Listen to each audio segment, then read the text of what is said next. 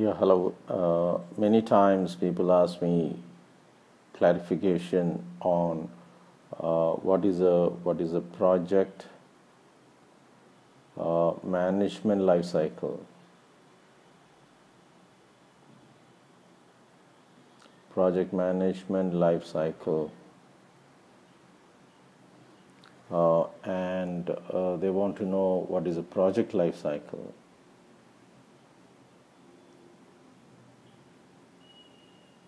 Project life cycle,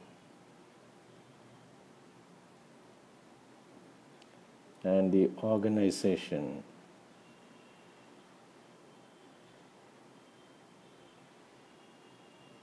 And the linkages between these things. So in this video, we'll explain those things.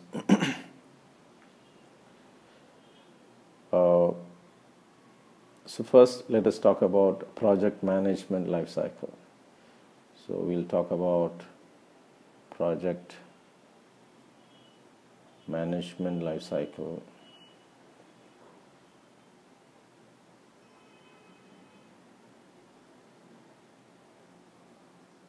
So we were talking about initiation. First, we initiate a project. Initiation, planning, execution, and monitoring and controlling. First, we initiate a project, then you do the planning, then you execute the project as per the plan, and throughout all these phases, we have this monitoring and controlling happening. So these phases, we call it as the project management life cycle. The moment we mention project management life cycle, it is initiation, planning, execution, monitoring and controlling, and closing. Then we have the project life cycle. See, now take the case of an IT project. First, you come out with the requirement phase, then the design phase, then the coding phase, then the testing phase, then the handover. If it is the case of a construction project, maybe feasibility study, approvals, drawings, design, or design should happen first, then substructure, superstructure, interior decoration. So this is driven by the engineering discipline of the project. There is no universal standard on it. So this is the project life cycle.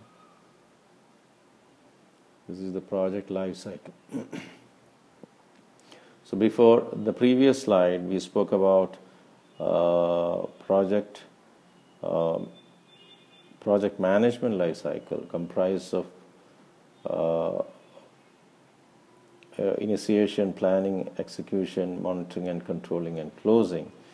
And now in this we were talking about the project life cycle. Primarily it is about the engineering phases like the requirements collection, coding, the high-level design, low-level design, coding, testing, etc. Then while doing all these things, you need organization support to achieve these things. So requirements, maybe business analysts from the organization may be working on. HLD and LLD, maybe the architects from the design department may be working. Coding, okay, you need resources. You need organization support to perform these things. So that is where the linkages are. So when you prepare a schedule for a project, it may have activities pertaining to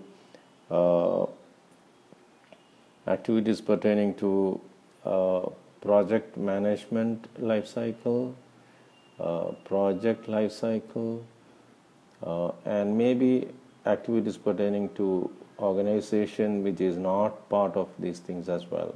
So all these things should get into your schedule, otherwise that schedule will be incomplete.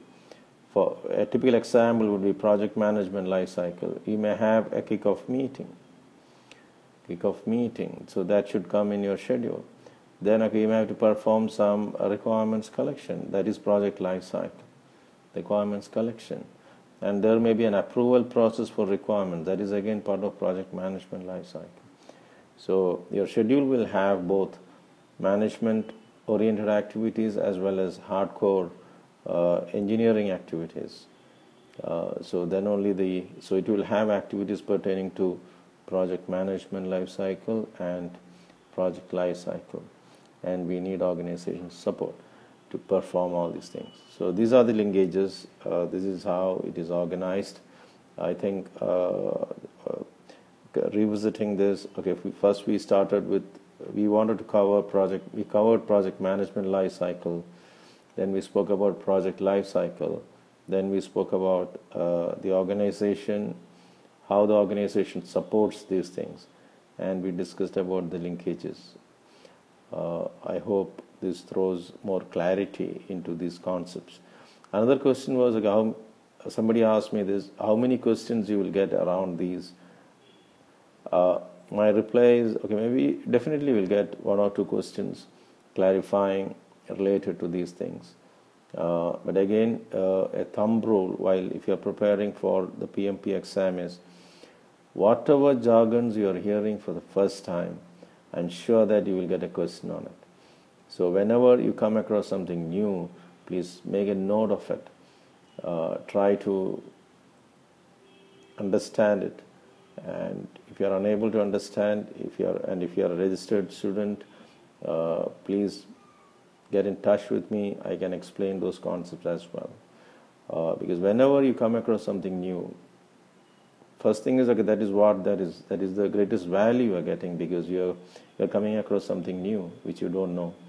So you must understand it. From an exam perspective, you will get questions on all these jargons or new things, new terminologies which comes across. So don't ignore them. Maybe you will get 1 or 2 questions, but if you miss out 10 of them, okay, you're missing out maybe 20 questions. So don't take any chances there. Thank you very much. Bye-bye.